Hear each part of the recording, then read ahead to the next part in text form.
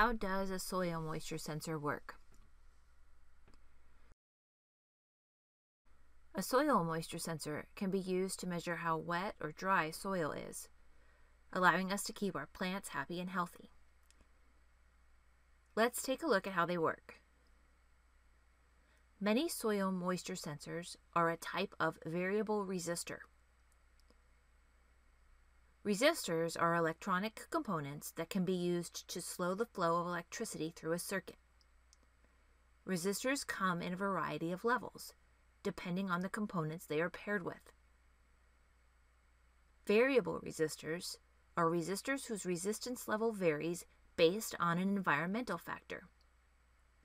For example, photoresistors are variable resistors that vary based on the amount of light they are exposed to.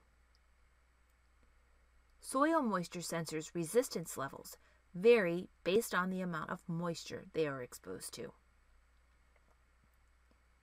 So how does that work? Substances can fall into 3 different categories based on their ability to conduct electricity.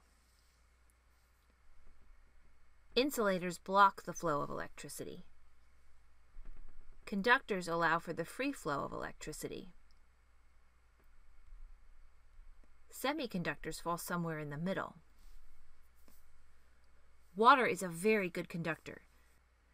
So when a soil moisture sensor is placed in a substance that contains water, its ability to conduct electricity increases and its resistance level decreases.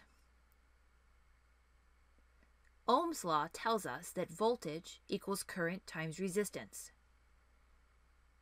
So with a constant current, an increase in resistance causes an increase in voltage.